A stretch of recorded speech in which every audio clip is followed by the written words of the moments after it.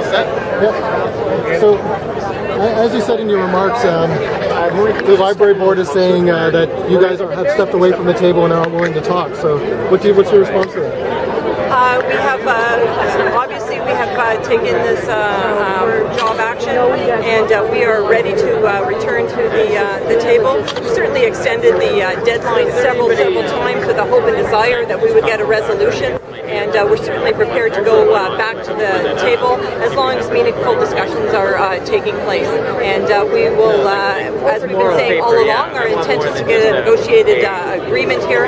We'd like to get back to those tables and get back to the libraries to deliver the service and do the things that we do best. What do they find the contract offer this last? The main sticking point is around the employment security, as I said, and it's just the last piece in this drive for the Ford administration to extract more and more money from Toronto public libraries. We were able to prevent and push off a lot of damage to the library service this fall through the budget process, and now this is what they want to do is open up our contract so that they can lay off workers. And as I said, this mayor is looking to lay off 7,000 workers.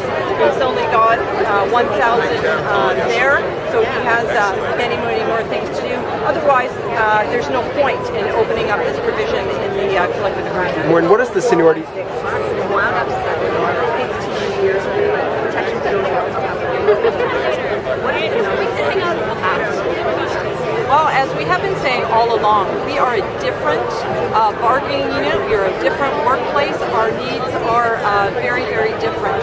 And part-time workers, as it was pointed out, can work for years before they get that employment security. And it is rather ironic that back in 2002, when the 416 outside workers went out on strike over job security, that the Toronto Public Library at that time was able to come to a settlement with the library workers around that issue. And now they're not looking to do that. And there's only 2,300 library workers. We just lost another 107, so there's only going to be 2,200 of us. It's been the union's belief for quite some time that we don't even have enough staff anymore to staff the Toronto Public Library. And again, in the context of Toronto Public Library being the busiest public library system in the world, we need to have staff in place to deliver that service to Torontonians. It's quite clear. Torontonians love their public library. They deserve to have that service to them, and we need the workers in place to continue to deliver that service.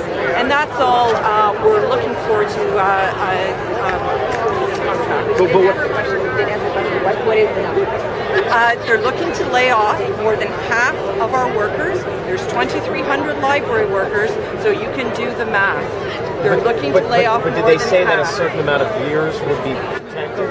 Whether it's 10, 15, 7, is there a number? They're looking to open up our contract at this point in time to let more than half the library workers go.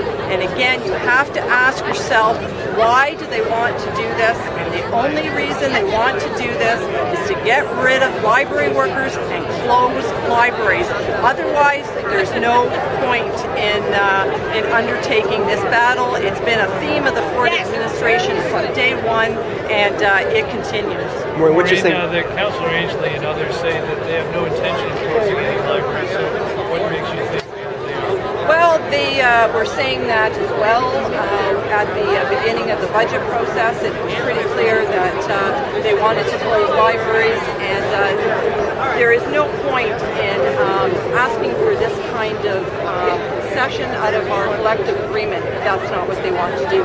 They may be saying that this is not what they want to do, and that may be true for 2012. But the mayor and the city manager have both made statements that library branch closures are back on the table again in 2013, and they're just trying to put the pieces in place that they can start doing that. Otherwise, there's no point to them not agreeing to better job security provisions in our collective agreement. There is an ulterior motive here, and Torontonians shouldn't be fooled as to what it means, because there's an end game to everything that they're doing, and that end game is getting rid of library workers and cutting service. just like that was the end game in the 2012 budget process. Maureen, at present, do all permanent, full, and part-time workers have job security protection when it comes to contracting out in technology? We did have those provisions in place. That is what is under attack. We had employment security in place, and they again, they want to roll it back to an incredible level, which is not sustainable in order to deliver service to the City of Toronto. So the 1,300 figure that you're using, you're saying that 1,300 employees would fall below the new threshold that they're proposing? That is correct, yes. So then, why would you just tell us what the threshold you're proposing is? Because I'm not going to do any negotiating in the public, but obviously that issue is of major concern to us, and we need to get that information out.